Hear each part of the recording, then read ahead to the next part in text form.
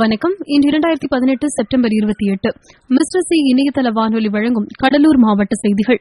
கடலூர் மாவட்டம் மங்களம்பேட்டை அருகே அனுமதியின்றி டெட்டனேட்டர்கள் ஜெலட்டின் குச்சிகள் வைத்திருப்பதாக கூலி தொழிலாளியை போலீசார் நேற்று கைது செய்தனர். விருத்தாச்சலம் வட்டம் மங்களம்பேட்டை அருகே உள்ள எம் அகரம் பெருமாள் கோவில் தெருவை சேர்ந்தவர் ராஜேந்திரன். இவருக்கு சொந்தமான விவசாய நிலத்தில் எம் அகரம் இருளர் தெருவை சேர்ந்த கந்தன் என்பவர் தொழிலாளி கிணறு வெட்டும் பணியில் ஈடுபட்டார். இவர் உரிய அனுமதியின்றி அளவுக்கு அதிகமாக எலக்ட்ரிக்கல் டெண்டேட்டர்கள் ஜெலட்டின் குச்சிகளை வைத்துள்ளதாக குற்றத்தடுப்பு நுண்ணறிவு பிரிவு ஆய்வாளர் ஜெரால்ட் ராபின்சன் மங்களம்பேட்டை போலீசாருக்கு தகவல் அளித்தார். இதையடுத்து சம்பவ இடத்திற்கு வந்த போலீசார் அங்கிருந்த கந்தனிடம் விசாரணை நடத்தினர். விசாரணையில் விழுப்புரம் மாவட்டம் உளுந்தூர்பேட்டை அருகே உள்ள எலவனாசூர் கோட்டையில் இந்த வெடிப்பொருட்களை வாங்கி வந்ததை ஒப்புக்கொண்டார். இதையடுத்து கந்தனை கைது செய்த போலீசார் அவரிடமிருந்து 166 டெண்டனேட்டர்கள் 155 ஜெலட்டின் குச்சிகளை பறிமுதல் செய்தனர். சர்வதேச எரிபந்து போட்டியில் இந்திய அணி சார்பில் பங்கேற்ற சிதம்பரம் அண்ணாமலை பல்கலைக்கழக வேளாண் புல மாணவர் தங்கம் வென்றுள்ளார். இந்திய தாய்லாந்து நாடுகளுக்கிடையே சர்வதேச அளவிலான எரிபந்து போட்டி பாங்காங் நகரில் அண்மையில் நடைபெற்றது. இதில் இந்திய அணி சார்பில் அண்ணாமலை பல்கலைக்கழக வேளாண் புலத்தை சார்ந்த தேசிய மாணவர் படை மாணவர் சுதர்சன் பங்கேற்று தங்கப்பதக்கத்தை வென்றுள்ளார். இவருக்கு பல்கலைக்கழக துணைவேந்தர் முருகேசன், பதிவாளர் ஆறுமுகம் ஆகியோர் நேற்று பாராட்டு தெரிவித்தனர். மேலும் வேளாண் புல முதல்வர் தால்மிநாதன், முன்னாள் புல முதல்வர் ரவிச்சந்திரன், மரபியல் துறை தலைவர் முருகன், விளையாட்டு அமைப்பாளர் ராஜ்குமார், என்சிசி அதிகாரி கேப்டன் கனகராஜன் ஆகியோர் மாணவர்களுக்கு வாழ்த்து தெரிவித்தனர். வேளாண் புலத்தில் ஸ்போரோக் என்ற அமைப்பை ஏற்படுத்தி மாணவர்களின் திறமையை வெளிப்படுத்த அவர்களை ஆசிரியர்கள் ஊக்குவித்து வருவது குறிப்பிடத்தக்கது. குறிஞ்சிப்பாடி வேளாண்மை உதவி இயக்குநர் அலுவலகத்தில் சம்பா பருவ பயிர் காப்பீடு குறித்த விழிப்புணர்வு ஆலோசனைக் கூட்டம் புதன்கிழமை நடைபெற்றது. கூட்டத்திற்கு வேளாண்மை உதவி அலுவலர் ராஜ்குமார் தலைமை வகித்து பேசினார். சோழமண்டலம் ஜெரால் இன்சூரன்ஸ் நிறுவன முதன்மை மேலாளர் பரோஷ் ஓஜா பங்கேற்று பயிர் காப்பீடு செய்வதன் நன்மைகளையும், இதற்கு விவசாயிகள் யாரை அணுக வேண்டும், பயிர் காப்பீட்டுத் தொகையை எந்த வங்கியில் எப்படி செலுத்த வேண்டும் என்பன உள்ளிட்ட விவரங்களை எடுத்துரைத்தார். நிகழ்ச்சியில் வேளாண்மை உதவி இயக்குநர் தெய்வசிகாமணி, உழவர் மன்ற தலைவர் ராமலிங்கம் மற்றும் விவசாயிகள் கலந்து கொண்டனர். மாவட்ட ஒருங்கிணைப்பாளர் வைத்தியநாதன் நன்றி கூறினார். இத்துடன் கடலூர் மாவட்ட செய்திகள் நிறைவடைகின்றன.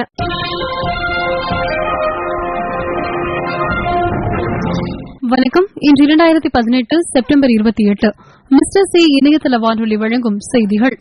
மும்பையில் கால்பந்து விளையாடிய போது காருக்கு அடியில் சிக்கிய சிறுவன் உயிர் பிழைத்த அதிசய சம்பவம் நடந்துள்ளது. தேசதந்தை மகாத்மா காந்தி குஜராத் மாநிலம் ராஜ்கோட்டில் 1921ஆம் ஆண்டு தொடங்கிய ராஷ்டிரிய சாலா பள்ளி தற்பொழுது நிதி பற்றாக்குறை காரணமாக விரைவில் மூடப்படுகிறது. இந்திய ராணுவம் சர்ஜிக்கல் ஸ்ட்ரைக் ஆபரேஷன் நடத்தியதன் 2வது ஆண்டு தினத்தையொட்டி ராஜஸ்தான் மாநிலம் கோனாக்கில் உள்ள போர் நினைவு சின்னத்தில் பிரதமர் மோடி மரியாதை செலுத்தினார்.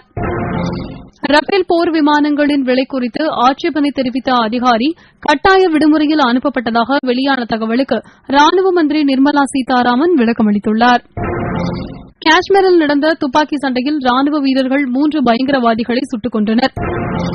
சுப்ரீம் கோர்ட் முன்னாள் நீதிபதி ரஞ்சனா பிரகாஷ் தேசாய் தலைமையில் 8 பேர் கொண்ட லோக்பால் தேடல் குழுவை மத்திய அரசு அமைத்தது. மக்களுக்கு எதிராக செயல்பட்டு வரும் அரசின் தவறுகளை சுட்டிக்காட்டும் வகையில் காங்கிரஸ் கூட்டணி கட்சி சார்பில் போராட்டங்கள் நடத்தப்படும் என்று சட்டமன்ற எதிர்க்கட்சித் தலைவர் ரமேஷ் சென்னிதலா கூறியுள்ளார். உத்தரப்பிரதேச மாநிலத்தில் போதைக்கு அடிமையான தந்தையால் கடந்த 3 ஆண்டுகளாக மகள் பாலியல் வன்கொடுமைக்கு ஆளான சம்பவம் அதிர்ச்சியை ஏற்படுத்தியுள்ளது. வல்லபாய் பட்டேல் சிலை கட்டுமான பணியை விமர்சித்த ராகுல் காந்தி ஒரு இத்தாலியர். ராகுல் உடலில் இத்தாலி ரத்தம் ஓடுவதால் அவர்தான் மேட் இன் இத்தாலி என்று குஜராத் முதல்வர் விமர்சித்துள்ளார். லண்டனில் ஒரு கண்காட்சி திறப்பு விழாவிற்கு தனது கருப்பு நிற காரில் வந்த இளவரசி மேகன் மார்க்கல் கார் கதவை தானே சாத்திய நிகழ்வு வெளிநாட்டு ஊடகங்களில் தலைப்புச் செய்தியாக இடம் பிடித்துள்ளது. ஐநா பொதுசபை கூட்டத்தின் போது டிரம்பை சந்தித்து பேசியதாகவும் பிரச்சினைகளை தீர்த்துக் கொள்ளலாம் என்று கூறியதாகவும் பாகிஸ்தான் வெளியுறவு மந்திரி பேட்டியளித்ததற்கு அமெரிக்கா மறுப்பு தெரிவித்துள்ளது. நடந்து முடிந்த மாலத்தீவு அதிபர் தேர்தலில் வெற்றி பெற்ற எதிர்க்கட்சி வேட்பாளர் இப்ராஹிம் முகமது சோலியின் பதவியேற்பு விழாவிற்கு வருகை தருமாறு பிரதமர் மோடிக்கு அழைப்பு விடுக்கப்பட்டுள்ளது. ஒரே ஒரு நாட்டின் அணுகுமுறையால் சார்க் அமைப்பின் முக்கிய நோக்கம் பாதிக்கப்படுகிறது என்று பாகிஸ்தான் வெளியுறவுத்துறை மந்திரி ஷா முகமது குரோசி இந்தியாவை மறைமுகமாக குற்றம் சாட்டியுள்ளார். உலக பல்கலைக்கழகங்களின் தரவரிசை பட்டியலில் முதல் 200 இடங்களில் எந்த இந்திய பல்கலைக்கழகமும் இடம்பெறவில்லை என்ற தகவல் அதிர்ச்சியை ஏற்படுத்தியுள்ளது. ஈரானிடமிருந்து இந்தியா கச்சா எண்ணெய் இறக்குமதி செய்வது தொடரும் என்று ஈரான் வெளியுறவுத்துறை மந்திரி முகமது ஜாவத் ஜாரிப் தெரிவித்துள்ளார். H1B விசாதாரர்களின் வாழ்க்கை துணைவர்களுக்கு H4 விசா வழங்கி வேலை பார்க்க அனுமதி வழங்கும் திட்டத்தை ரத்து செய்துவிடக்கூடாது என்று 2 பெண் எம்பிக்கள் வலியுறுத்தியுள்ளனர். அமெரிக்கா தேர்தலில் தலையிட சீனா முயற்சி செய்து வருவதாக ஐநா பாதுகாப்பு சபையில் டிரம்ப் புகார் அளித்துள்ளார். பாகிஸ்தானில் நடந்த பயங்கர மோதலின் போது 4 பயங்கரவாதிகள் சுட்டுக் கொல்லப்பட்டனர். படை வீரர்கள் 2 பேரும் பலியாகியுள்ளனர். சென்னையில் இன்று பெட்ரோல் விலை 23 காசுகள் அதிகரித்து 1 லிட்டர் 86 ரூபாய் 51 காசுகளாக உயர்ந்துள்ளது. டீசல் விலையும் 20 காசுகள் அதிகரித்து 1 லிட்டர் 78 ரூபாய் 69 காசுகளுக்கு விற்கப்படுகிறது. ஆன்லைன் வர்த்தகத்திற்கு எதிர்ப்பு தெரிவித்து மதுரை மாவட்டத்தில் 1500 மருந்து கடைகள் அடைக்கப்பட்டுள்ளன. ஏற்காட்டிற்கு காதலுடன் வந்த இளம் பெண்ணை பாலியல் பலாத்காரம் செய்த 2 டிரைவர்களை போலீசார் கைது செய்துள்ளனர். சேலம் அருகே கணவர் செல்போனை பிடுங்கியதால் 3 குழந்தைகளை கொன்று பெண் உயிரை மாய்த்த சம்பவம் சோகத்தை ஏற்படுத்தியுள்ளது. தஞ்சையில் நடந்த பொதுக்கூட்டத்தில் நாக்கை அறுத்து விடுவேன் என்று தான் தவறுதலாக உச்சரித்துவிட்டேன் என்று அமைச்சர் துரைக்கண்ணு விளக்கமளித்துள்ளார். ஆன்லைனில் மருந்துகள் விற்பனை செய்யக்கூடாது என்பதை வலியுறுத்தி இன்று நாடு முழுவதும் சுமார் 8 லட்சம் மருந்து கடைகளும் தமிழகம் முழுவதும் 35,000 மருந்து கடைகளும் அடைக்கப்பட்டுள்ளன. ஆந்திராவில் தமிழக லாரி ஓட்டுநர்கள் மீது ஆந்திர போலீசார் தாக்குதல் நடத்தியுள்ளனர். லாரி ஓட்டுநர் தற்கொலை. சித்தூரில் விசாரணைக்காக அழைத்துச் சென்ற போலீசார் தாக்கியதால் மனவேதனையில் காட்பாடியைச் சேர்ந்த லாரி ஓட்டுநர் ராஜேந்திரன் லாரியிலேயே தூக்கு போட்டு தற்கொலை செய்து கொண்டுள்ளார். சபரிமலை ஐயப்பன் கோவிலில் பெண்கள் வழிபட அனுமதி.